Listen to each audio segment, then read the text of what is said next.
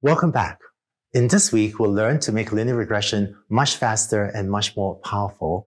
And by the end of this week, you'll be 2/3 of the way to finishing this first course. Let's start by looking at a version of linear regression that can look at not just one feature, but a lot of different features. Let's take a look.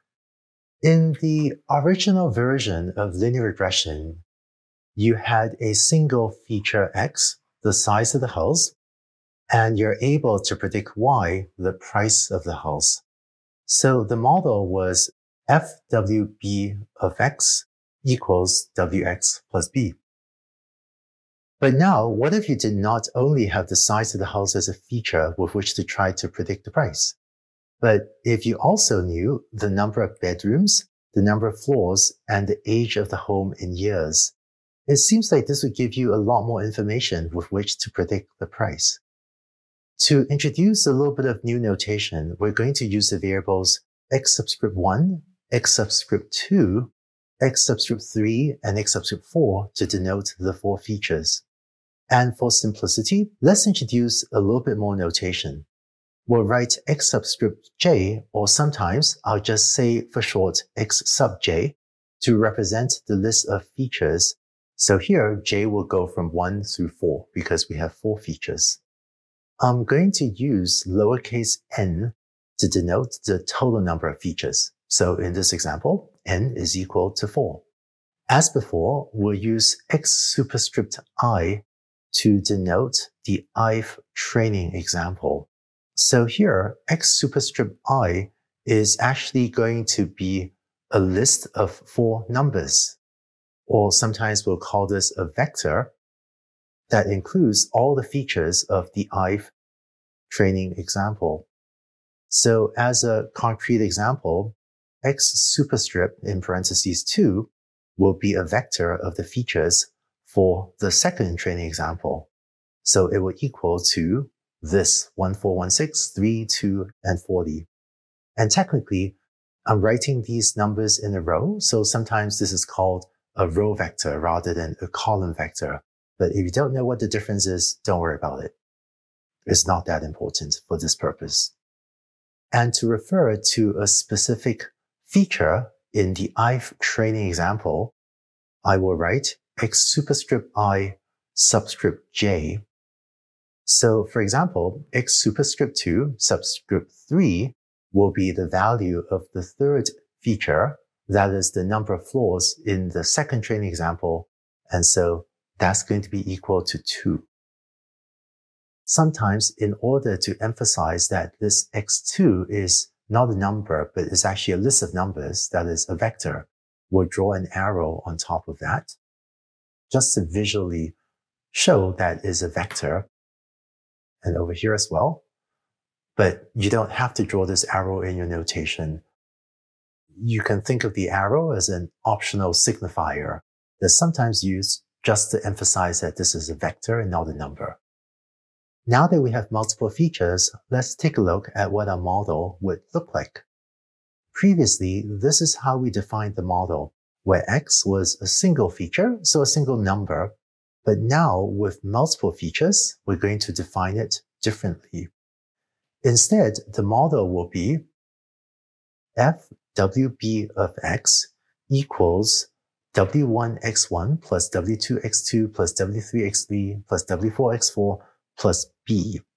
Concretely, for housing price prediction, one possible model may be that we estimate the price of the house as 0.1 times x1, the size of the house, plus 4 times x2, the number of bedrooms, plus 10 times x3, the number of floors, minus 2 times x4, the age of the house in years, plus 80. Let's think a bit about how you might interpret these parameters. If the model is trying to predict the price of the house in thousands of dollars, you can think of this B equals 80 as saying that the base price of a house starts off at maybe $80,000, assuming it has no size, no bedrooms, no floor, and no age. And you can think of this 0.1 as saying that maybe for every additional square foot, the price will increase by $0.1 thousand or by $100, because we're saying that for each square foot, the price increases by 0.1, times $1,000, which is $100. And maybe for each additional bathroom, the price increases by $4,000. And for each additional floor, the price may increase by $10,000. And for each additional year of the house's age, the price may decrease by $2,000 because the parameter is -2. And in general, if you have n features, then the model will look like this. Here again is the definition of the model with n features. What we're going to do next is introduce a little bit of notation to rewrite this expression in a simpler but equivalent way. Let's define W as a list of numbers that lists the parameters W1, W2, W3, all the way through Wn. In mathematics, this is called a vector. And sometimes to designate that this is a vector, which just means a list of numbers, I'm going to draw a little arrow on top. You don't always have to draw this arrow, and you can do so or not in your own notation. So you can think of this little arrow as just an optional signifier to remind us that this is a vector. If you've taken a linear algebra class before, you might recognize that this is a row vector as opposed to a column vector. But if you don't know what those terms means, you don't need to worry about it. Next, same as before, B is a single number, not a vector. And so this vector W together with this number B are the parameters of the model. Let me also write X as a list or a vector, again, a row vector, that lists all of the features X1, X2, X3 up through Xn. This is again a vector, so I'm going to add a little arrow up on top to signify.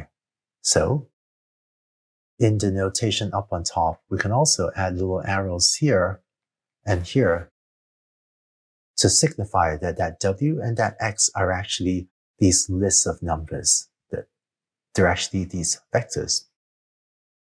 So with this notation, the model can now be rewritten more succinctly as f of x equals the vector W dot, and this dot refers to a dot product from linear algebra of x, the vector, plus the number b.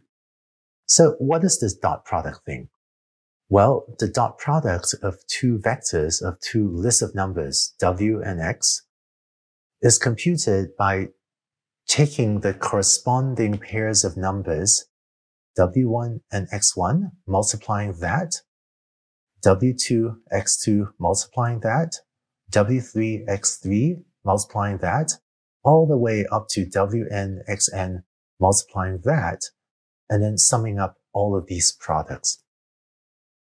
Writing that out, this means that the dot product is equal to W1, X1 plus W2, X2 plus W3, X3 plus all the way up to Wn, Xn.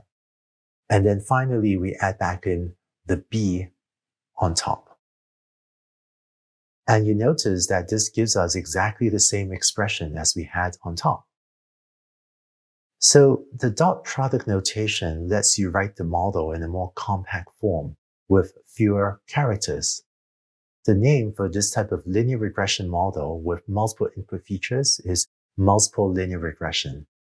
This is in contrast to univariate regression, which had just one feature. And by the way, you might think this algorithm is called multivariate regression, but that term actually refers to something else that we won't be using here. So I'm going to refer to this model as multiple linear regression. And so that's it for linear regression with multiple features, which is also called multiple linear regression. In order to implement this, there's a really neat trick called vectorization, which will make it much simpler to implement this and many other learning algorithms. Let's go on to the next video to take a look at what is vectorization.